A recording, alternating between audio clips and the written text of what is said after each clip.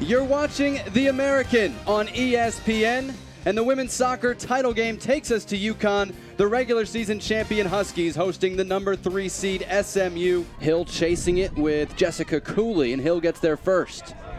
Still Rachel Hill, right-footed look is wide at the near post. Driven low and wide of the target. Katie Brown was confident it was going wide. I don't know that her bench was quite as comfortable. Second corner kick for UConn. Dangerous through the 6. Hill couldn't get to it. Still not out.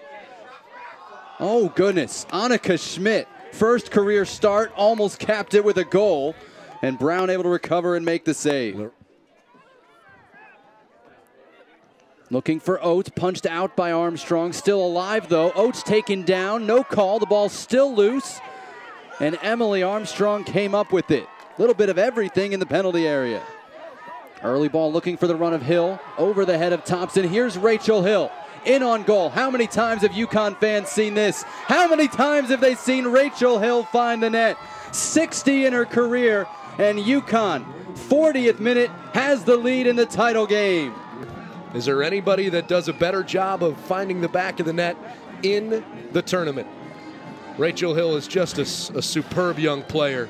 And while we get a replay there basically right at the end of the play, she was nearly offsides. Another good look at her putting there in the back of the net. You can see the Huskies just overjoyed. It's still with Rachel Hill. Looking for Ribeiro's header, tipped over by Katie Brown in goal. Big stop for SMU.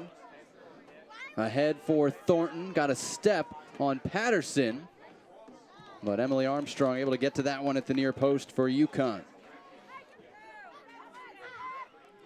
Altrui wins it for UConn with Ribeiro and Hill. Ribeiro keeps it moving. Rachel Hill shoots low, and Katie Brown not too much trouble getting down to her right. Have started every game as they put together their best conference record in 5 years. That cross was low and dealt with. Here's a look at Stephanie Ribeiro. Nutmeg. You can't not smile when you watch her play. Shoot Mary Meehan to deliver. Going back post, a lot of pushing and shoving, bodies falling. Comes down, played across. Loose off the goal line, still alive, and Meehan can't put it on target. SMU's best chance of the game.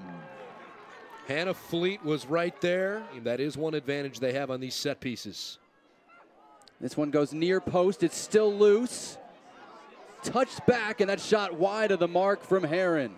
Deflected, and we're going to get a corner kick for SMU here in the final minute. Haley Thompson to deliver the corner kick. Sends it in back post, over everybody, deflects out, goal kick, the call. Since then, it's going to be 14 games unbeaten. It's going to be a second conference championship in 3 years. UConn tops in the American Athletic Conference for 2016.